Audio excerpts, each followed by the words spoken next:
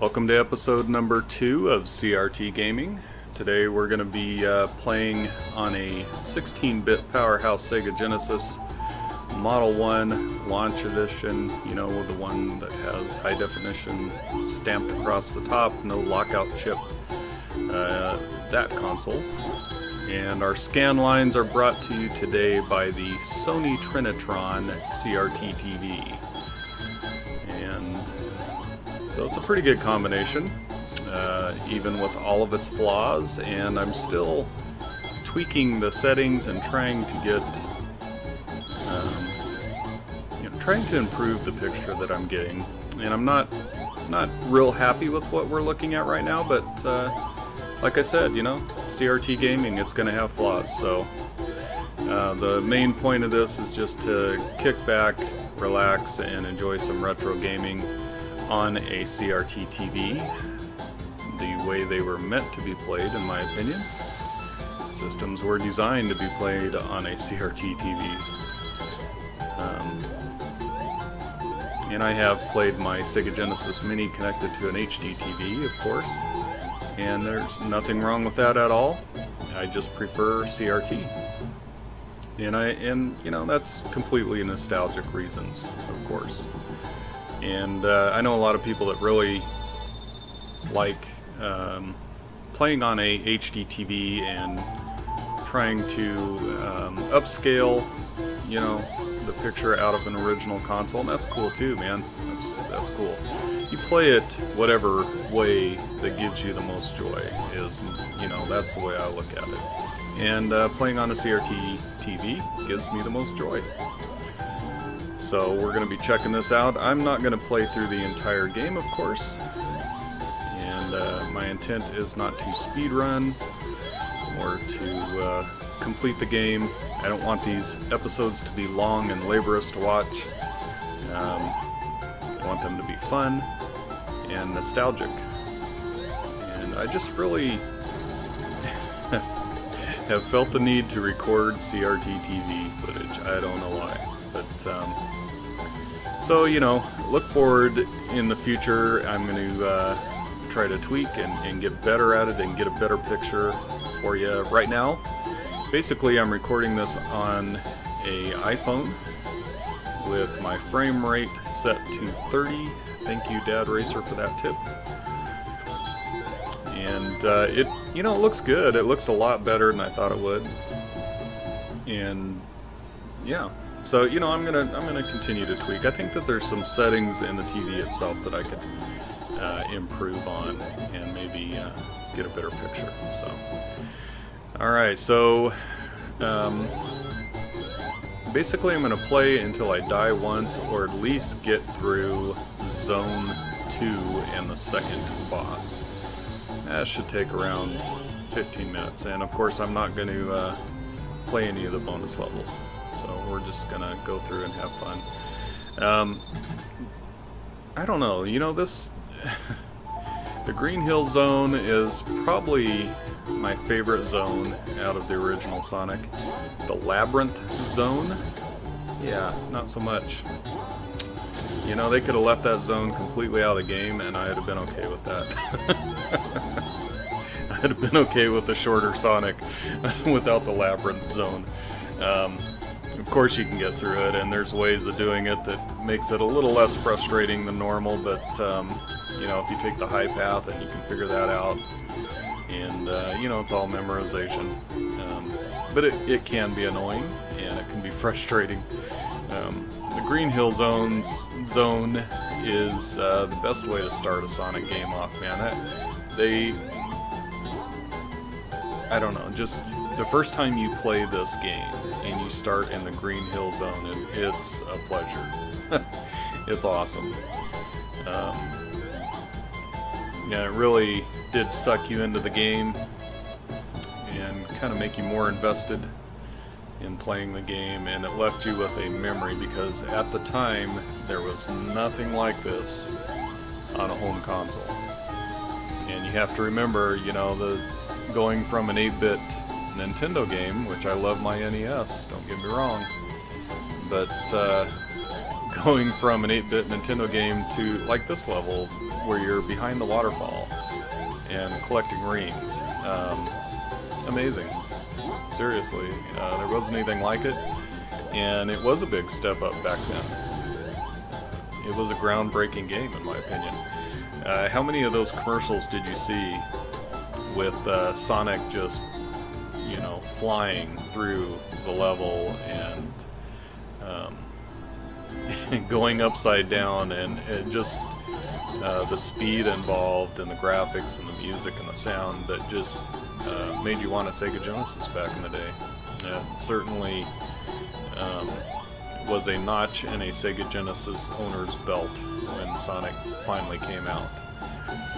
And I do remember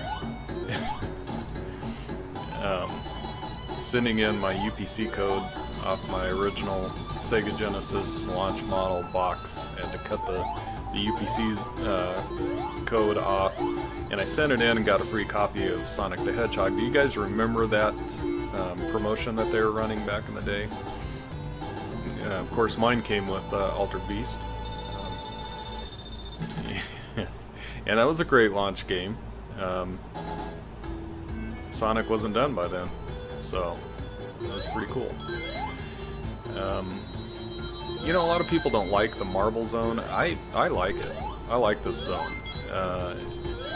It does slow the game down a little bit, and really, if you're playing Sonic and you want to beat Sonic and stay alive,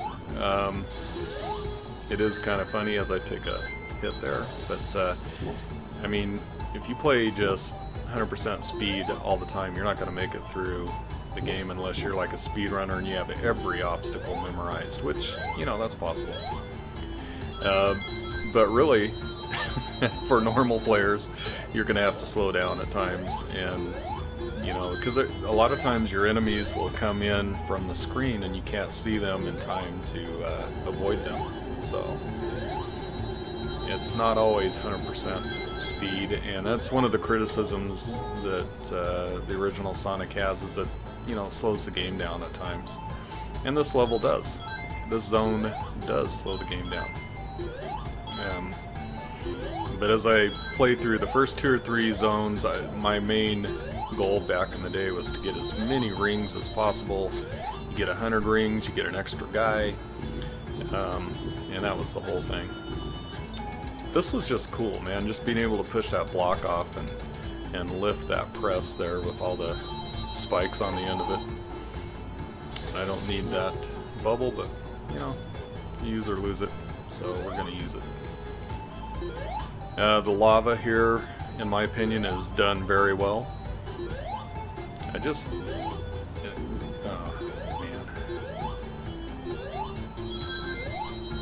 I just really do enjoy this game. And one of the most nostalgic Sega Genesis games, really, to me.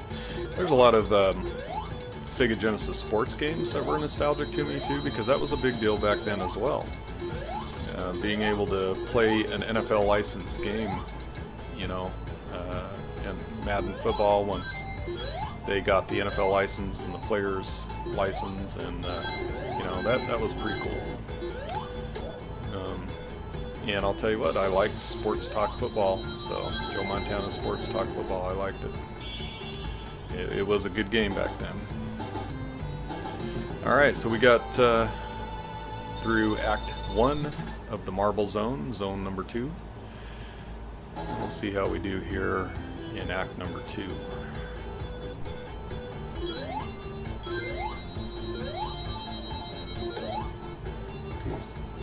At times I am not very good at multitasking. I'm just going to lay that out there. I don't know if you'll ever see me complete a game in a playthrough or a live play, but that's really not what this is about. This is about enjoyment. So, and this can be a tough little area right here, but got through it pretty easily. Just the animation of Sonic and the speed of the game And you know, there are times when you get hit and you lose a bunch of rings that there is major slowdown. But for the most part, I mean, this just wasn't something that we saw back in the day. It was amazing. And it was pretty funny, you know, the first time you'd have a friend over that hadn't played the Sega Genesis, like I had my cousin over, Thomas, and showed him Sonic for the first time, and he was wowed at it, and tried to get that Sonic the Hedgehog from me, and eventually did. And one of these days I'm going to bring that up in one of my worst trades ever. That original Sonic, yeah, I ended up trading it away, and I traded it for a really bad game. But that's a topic for another episode. Yeah, regretted it for a long time and had to get Sonic again, because I just had to. And I do think that as far as gameplay and technical aspects, they did improve Sonic each time on the Sega Genesis. Now, I'm not going to say, yeah, Sonic 3D Blast, I don't think that's a bad game, but it was certainly different. And I don't know that that would be an improvement on Sonic 3, really. But Sonic, from Sonic 1 to 2, and then Sonic and Knuckles and Sonic 3, there were improvements, and also that lock-on technology, remember that? That was awesome. And just some of the animations, like when I was standing on the edge there like that, back in the day, that was cool, man. That was really cool. And that would be one of the first things you'd show somebody, you know. Watch this, when I stand on the edge of this, watch what happens. Yeah, it was the little things back then, man. There was no Skyrim back then.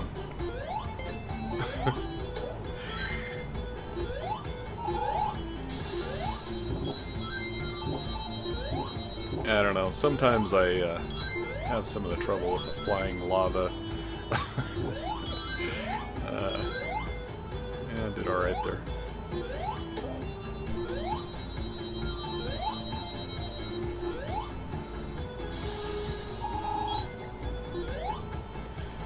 And just going back and finding rings in hidden places was very cool too.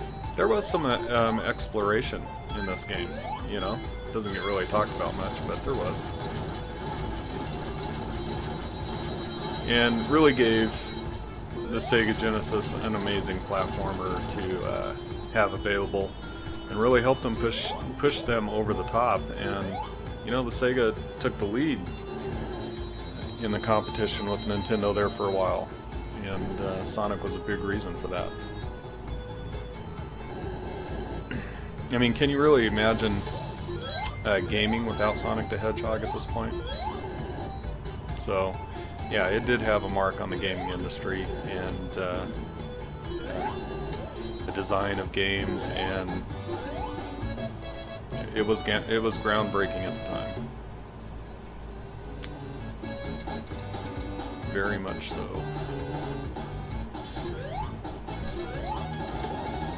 And I remember, you know, first getting used to this game and just playing it and getting lost on some of these levels, and it would seem like you would end up at the same place that you started from, but it just took a while to kind of learn them and get through them.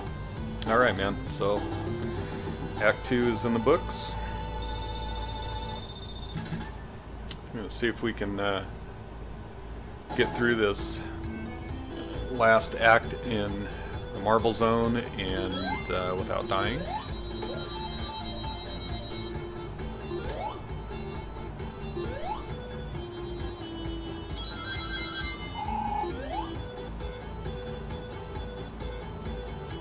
I will tell you that I do have a hard time remembering to call, like when you're collecting rings instead of coins, and so, you know, you have to give that to Mario. Man, I just about died there. If you stay on that thing, it's going to smash you when it goes all the way to the top there.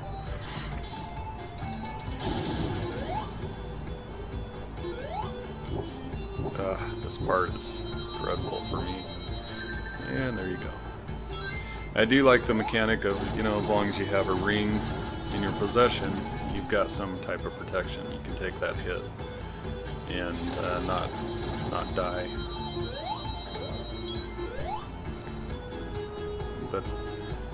And that was kind of cool to be able to look up and down too. That was kind of a big feature back in the day.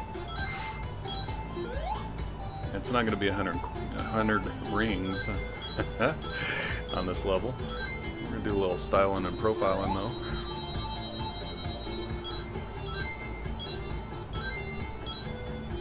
Yeah, Ric Flair would be very proud right there. Get to a hidden area up here and get another extra guy. That'll give me 11 if I make it through this area unscathed. So you just want to jump across those and boom. There you go.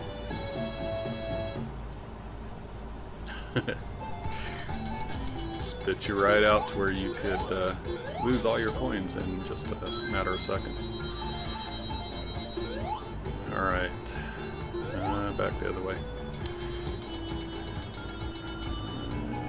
Yeah, back the other way.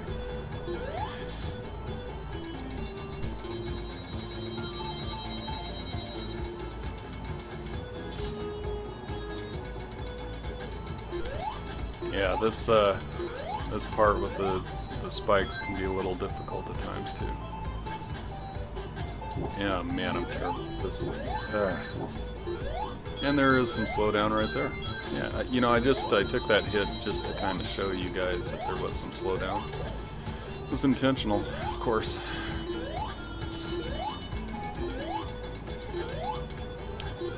But when you want to talk about like the controls on a platformer, controls in Sonic the Hedgehog they're good, because that wasn't the controls, that was me. Alright, we're gonna try to kill this boss without any rings, so no protection. Let's do this. Pretty easy boss. Just gotta figure out the patterns. Try to get in a cheap shot right there. Hit him. Go across. Hit him. Avoid the flames. And he doesn't take as many hits if I remember correctly. Let's see here.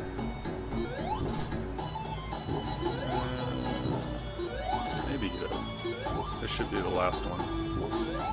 There we go. Alright. So ended up with 11 guys. Should have ended up with 12, but anyway. Well, thank you guys very much for watching and taking time out of your day to join me today, and I hope you have a great and safe rest of your day.